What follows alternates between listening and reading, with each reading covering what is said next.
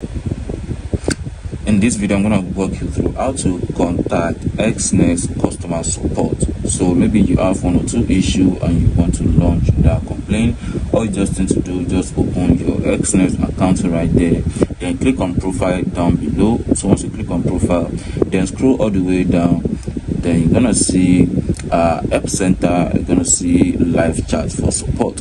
So it depends on which one you actually want to use. So, but for best to make you feel free to contact the customer support, so you just have to click on live chat. But if you think you want to find answer to some certain question, just click on App Center. But for the best option for you to chat with the customer support, just click on live chat. Then it's gonna take you to a page like this right here. So let's wait for this page to load.